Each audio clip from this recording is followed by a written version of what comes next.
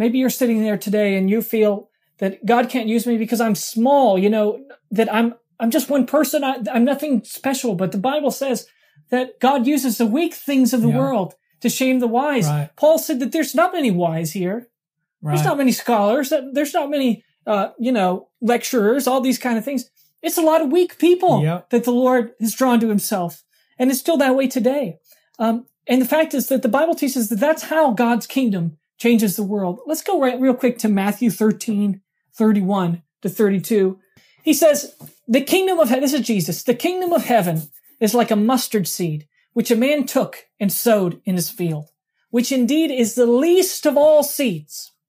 But when it's grown, it's greater than the herbs and becomes a tree, so that the birds of the air come and nest in its branches. And I'm going to put a picture of a mustard seed up on the screen there for you.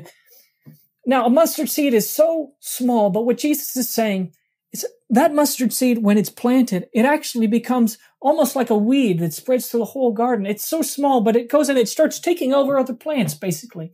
And that's exactly how Jesus is saying that the kingdom works. He uses small people, sometimes small deeds, small acts to totally change things, to totally change history even.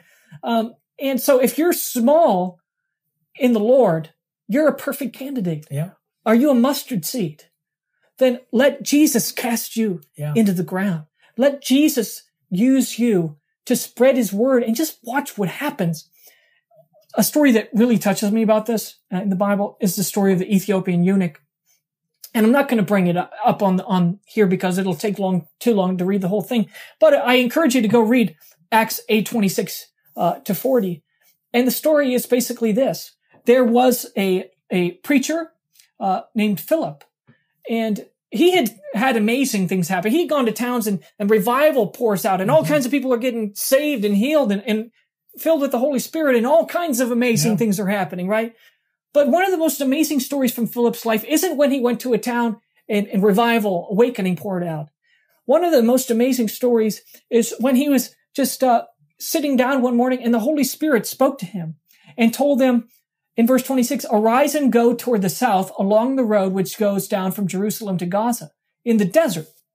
So he arose and went, and he sees a man there driving in his caravan from Ethiopia. And he was a man of a lot of authority. He was in charge, it says, he was a eunuch of great authority under Candace, the queen of the Ethiopians, who had charge of all of her treasury and had come to Jerusalem to worship.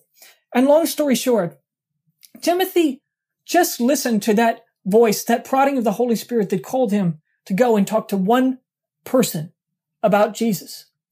And he went. He didn't know what he was going to find. Right. But when he got there, he saw the person. He knows this is the person. He shares the gospel with this eunuch. And that man is saved that day.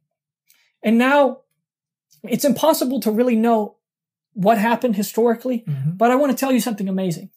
The early church father Irenaeus affirmed that this eunuch went back to Africa to preach the gospel. And to this day, the Ethiopian church believes that eunuch was the main person who established the church in Ethiopia. Praise God. Yeah. I feel the presence of God so heavy right now, just saying that. Philip just went to go talk to one person. He didn't go planning to win a nation. Right.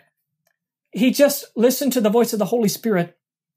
And that one encounter very likely changed the destiny of a whole nation. Please let us know you're watching, like our video, leave a comment, subscribe to our channel, and be sure to click the notifications bell. And that way you'll also help others to see our content. And don't forget to check out our website, ShareGodsHope.com, where you can learn all about our missions work worldwide. God bless you as you share God's hope.